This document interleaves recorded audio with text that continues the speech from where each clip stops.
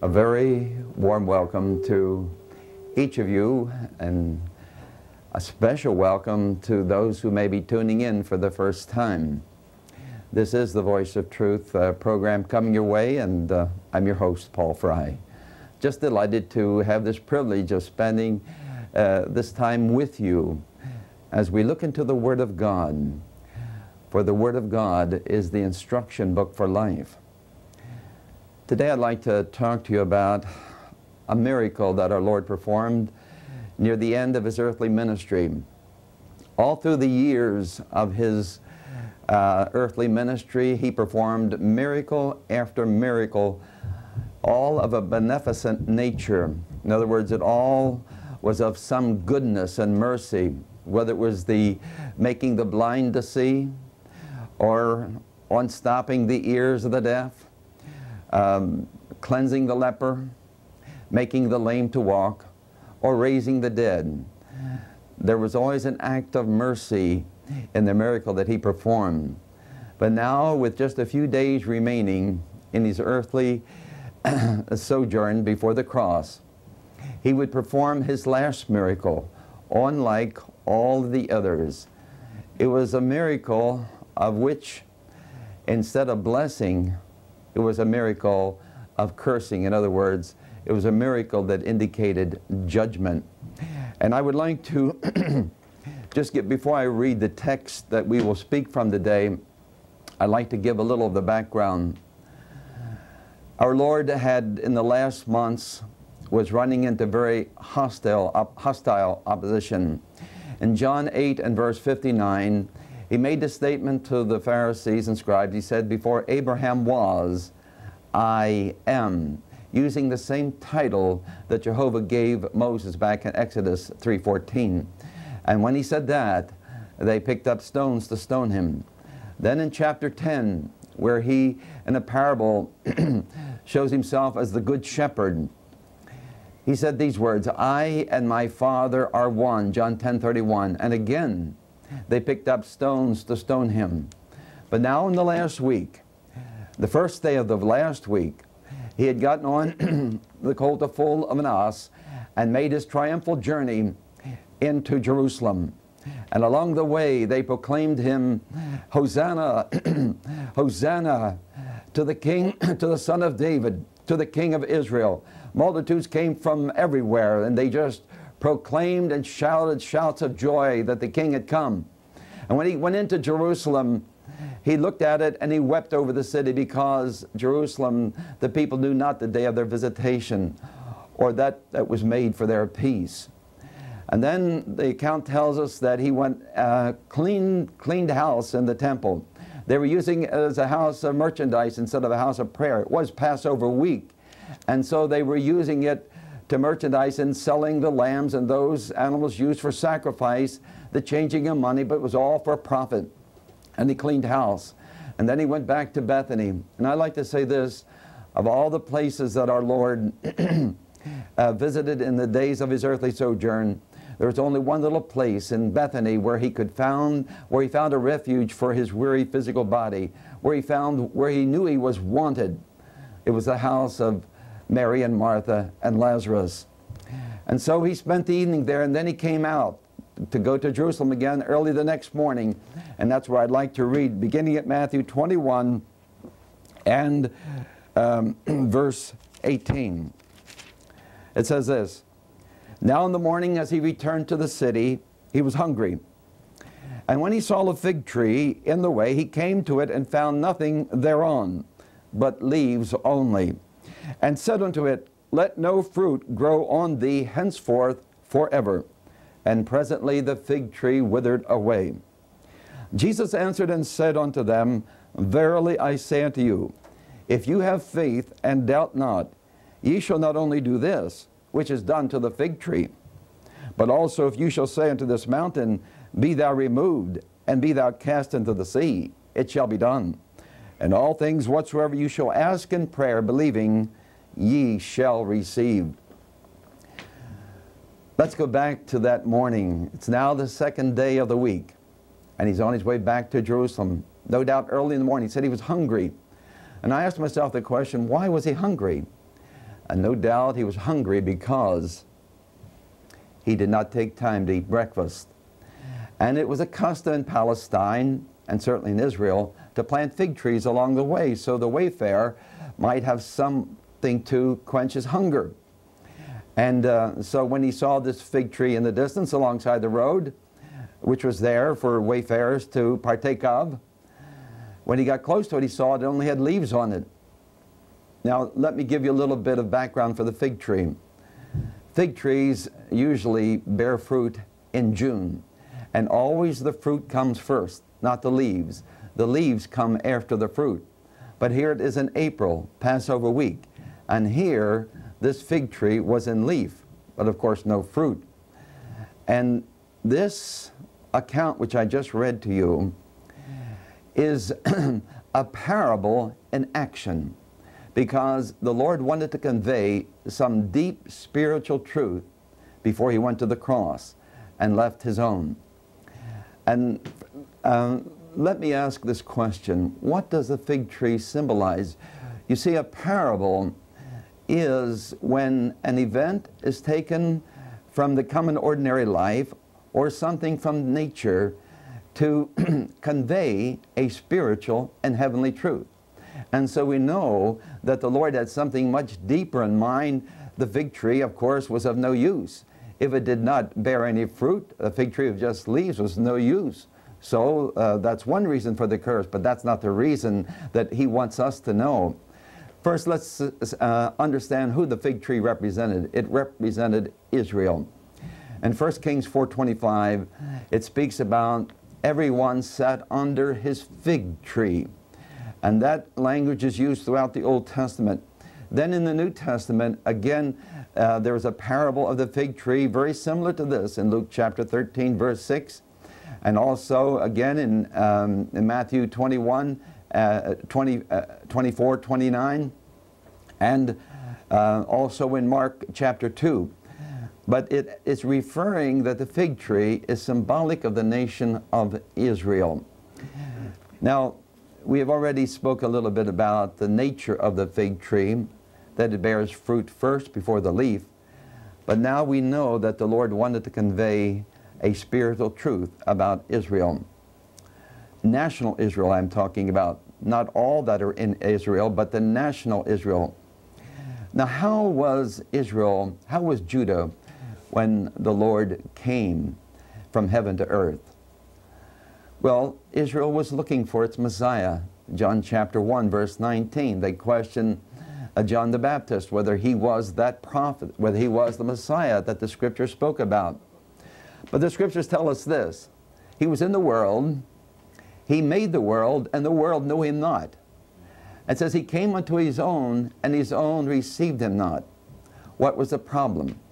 The problem was that Israel as a nation was without spiritual light. Isaiah 9:2 prophesying of this said they sat in darkness. Where? In the area of Galilee. They sat in darkness until the light shined upon them. How were they as a nation? What do the leaves represent? This is what I'm talking about. The leaves represented the state of Israel. It was a state of the people in hypocrisy. Let me read what our Lord said. He says this: outwardly, he says, you appear righteous unto men, but within you are full of hypocrisy and iniquity.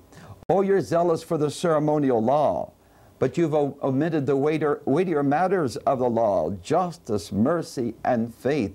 The fig leaves only represent an empty profession. And the title of this message is Profession Without Possession. They were so zealous for the law. They tithed mint and cumin and every little thing, but there was no mercy there. They were caught up in religious formalism. And as the state of Israel was then, so is the state of the church today in large measure.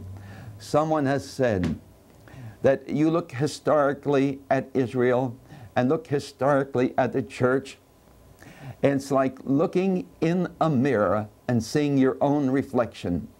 For you see, the fig leaves without the fruit is a picture of one who professes God, one who professes Jesus Christ.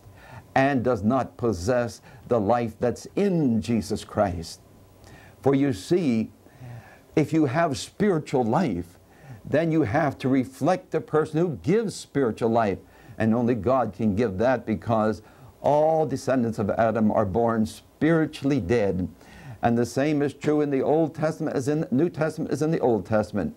Abraham, Isaac, Jacob, Moses, David, Isaiah, Asa, all these great men, Josiah, all these great men, they believed in the Messiah. Like Job, that patriarch of old, he said, I know that my Redeemer liveth. Now that in the latter days he shall stand upon the earth, and in my flesh I shall see God. Job believed in a Redeemer. Ever since that pronouncement was made in the Garden of Eden, man was promised that there would be a Redeemer come to rescue man from his fallen state, separated by sin from a holy Creator, holy God who is our Creator. But to get a better understanding of the fig leaves that so characterized national Israel, we'd have to go to Genesis chapter 3. You remember there in the dawn of human history, there in the garden where the first assault was made upon the family of man, Eve was the target of the enemy's testing. They succumbed to his temptation, his testing, and they both fell. And as soon as they fell, that robe of innocence that had covered them was removed, and they saw that they were naked. And what did they do? They made aprons of fig leaves to cover their physical nakedness, but spiritually it was to cover their spiritual shame. And man down through the ages has tried to find acceptance with God by the spiritual leaves of his work, of his works, trying to come up with something, or trying to become involved in some religious activity, some religious work to find himself, make himself acceptable to God. But the Bible makes it very clear that all our good works are as filthy rags before God's holiness. You see, it's sin that has separated, and that's why Jesus came. He came as the Lamb of God to take away the sin of the world. And no fig leaves of our self-righteousness or works is going to be acceptable with God. Even in the New Testament, you see churches that represented national Israel. The church at Crete, oh, they professed that they knew God, but in works they denied him. Yes, their works were abominable, and every good work reprobate. Then the church at Sardis, they had quite a reputation. They were well known in the community. Oh, they had a name, but you know what the Lord Jesus said when he tested the 7 churches there in the book of Revelation? He said, you're dead. You don't have the spiritual life. And the church of Jesus Christ, I'm talking about as a whole, not as individuals. The church of Jesus Christ today is like the fig leaves that represented national Israel. Fig leaves, a lot of religious activity. Never has there been a day when there's been more seminars, more church programs, more singing, more preaching. There's never been a time, more Bible studies. But yet so little life, so little life. Why is it? Because man has deceived himself in the church, that if they go to church and put in their hour, 2 hours a day, then just get on with life as usual, maybe get involved in a little religious activity. But the spiritual fruit that our Lord was looking for in Israel was the fruit that reflected the nature and the character of God. And what is the nature and the character of God? The Lord makes it very plain. He said, I am the Lord who exercises justice, mercy, and goodness on the earth. And these things I delight, saith the Lord. None of that was seen as a whole. Yes, and one here and one there, but not as a whole. And that's the way the church is disintegrating today. No longer reflecting the life of its master, no longer reflecting the character of Jesus Christ in goodness, love, gentleness, mercy, meekness. Oh, there are sure those individuals, but not as the church as a whole. It's content to be satisfied with the fig leaves of its righteousness and of its works. Let me give you an illustration how important this is to my own heart. Several years ago, I went in a home to visit a family. The mother and the children went to church. It doesn't mean that they had gone beyond the fig leaves of their own works, but they did attend church. I went to see the father, the husband, and after a few pleasantries were exchanged, he very boldly and very directly said, you know, you Christians are a bunch of phonies. And I looked back at him eyeball to eyeball very kindly, and I said, you know, in many cases you're absolutely right.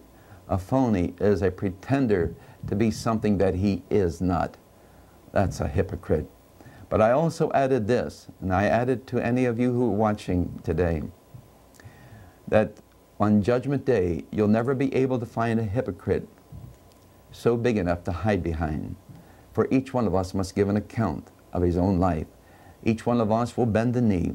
Each one of us will confess with the tongue and give an account to God, our Creator, our Maker. And you know, the wonderful thing is that we can stand before Him, not be condemned, if we have the life of Christ in us. If we have His Spirit dwelling in the sanctuary of our heart, born again. That's what the life is, to have His life, and that comes when there is a turning away, a 180-degree turn from the old life of rebellion against God, but now acknowledging the righteous demands of the law and submitting to the holy rule of the King. That's the only way you'll enter the straight gate that leads to life.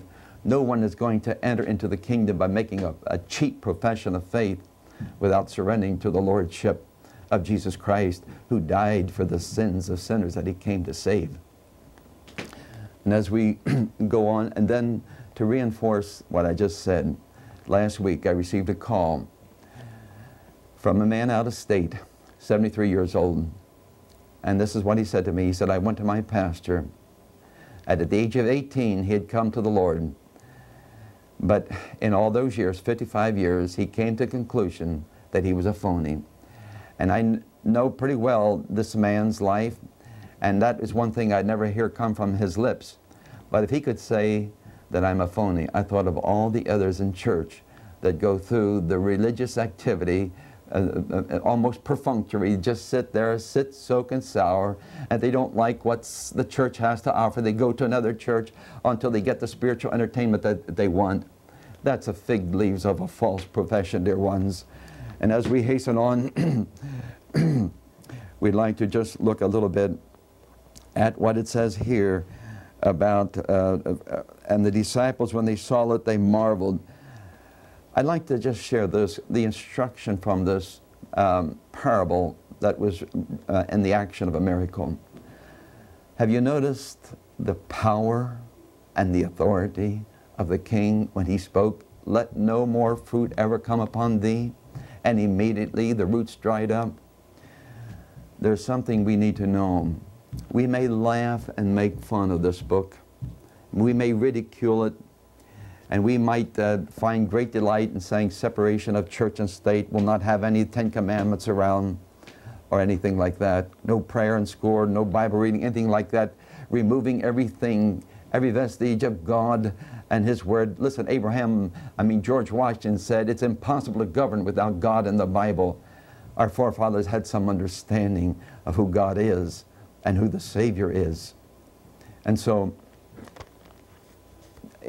I would just like, in the instruction of this parable is the absolute authority of God's Word when He speaks. It is so. And only a fool will turn his eyes away or his ears away from hearing the Word of God, which is absolutely authoritative. He will judge us in the last day. That's the way we'll be judged, according to His Word.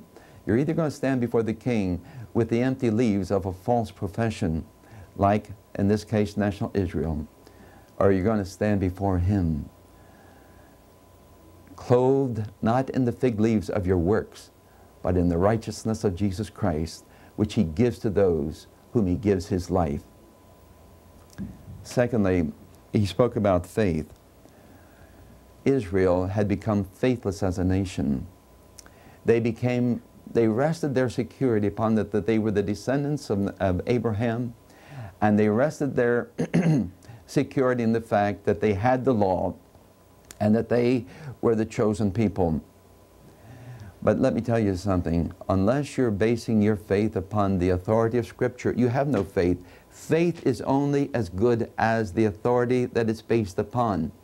The Word of God is authoritative, and you cannot separate God from His Word. And so our Lord says here about having faith, He says, "Verily I say unto you, if you have faith and doubt not, ye shall not only do this which is done to the fig tree, but also if ye shall say unto this mountain, Be thou removed, and be thou cast into the sea, it shall be done. And all things whatsoever you shall ask in prayer, believing, ye shall receive." So they would soon be the communicators of the gospel, which is still the power of God unto salvation. So they would go forth preaching the gospel in faith, believing upon the authority of the word that they were preaching.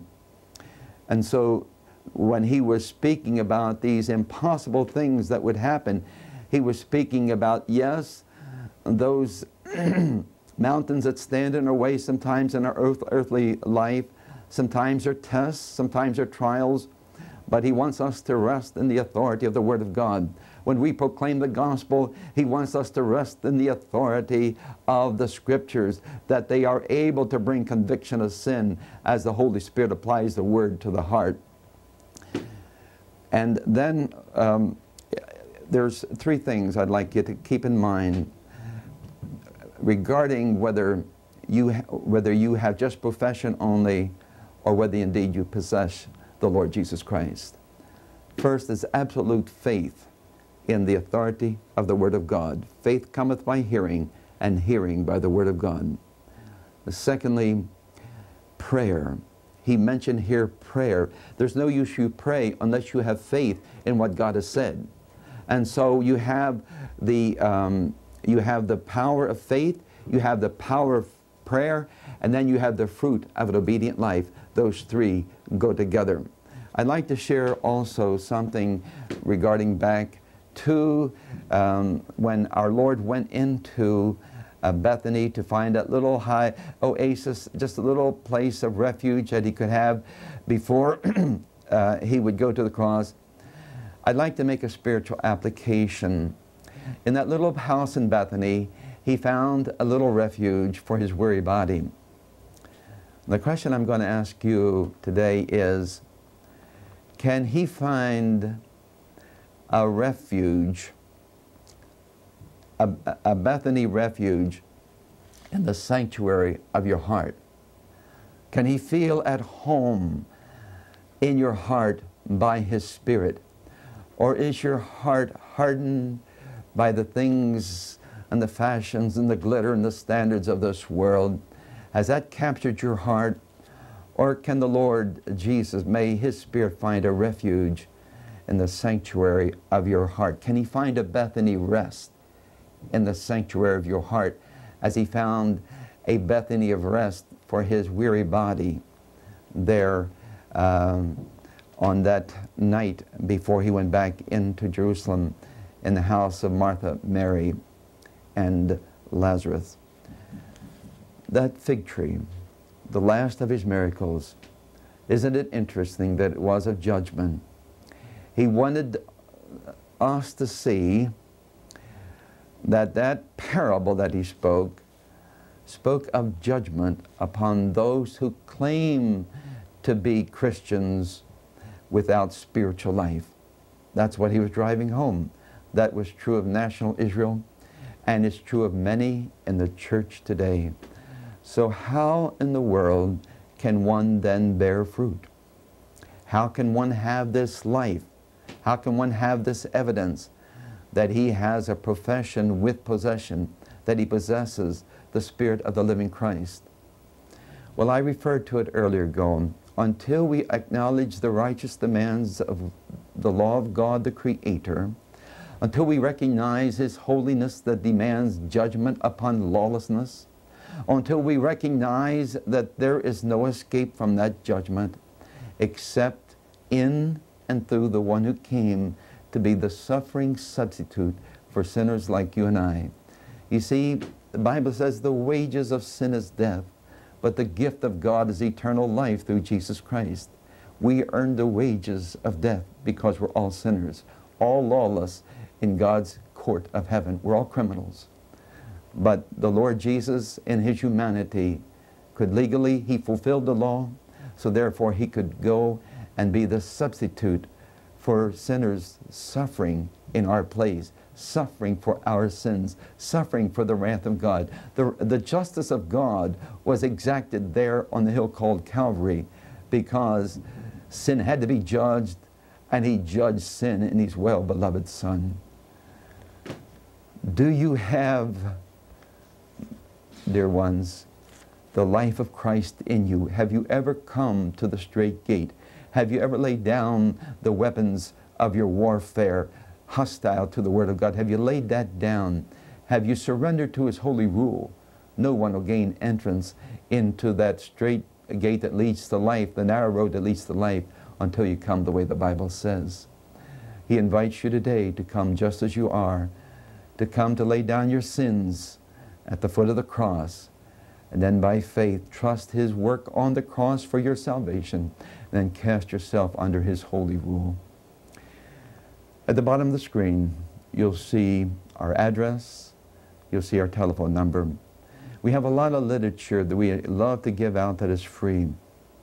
We also make available these messages that are broadcast over Public Access TV on tapes. We have them on tapes available.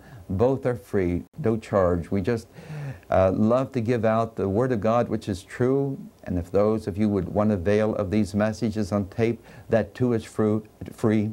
Just please call the telephone number listed at the bottom of your screen, or write to the address there, Voice of Truth, P.O. Box 1376, Manhasset, New York 11030.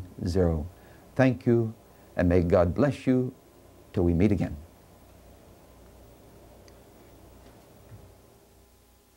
My Jesus, I love Thee. I know Thou art mine. For Thee all the follies of sin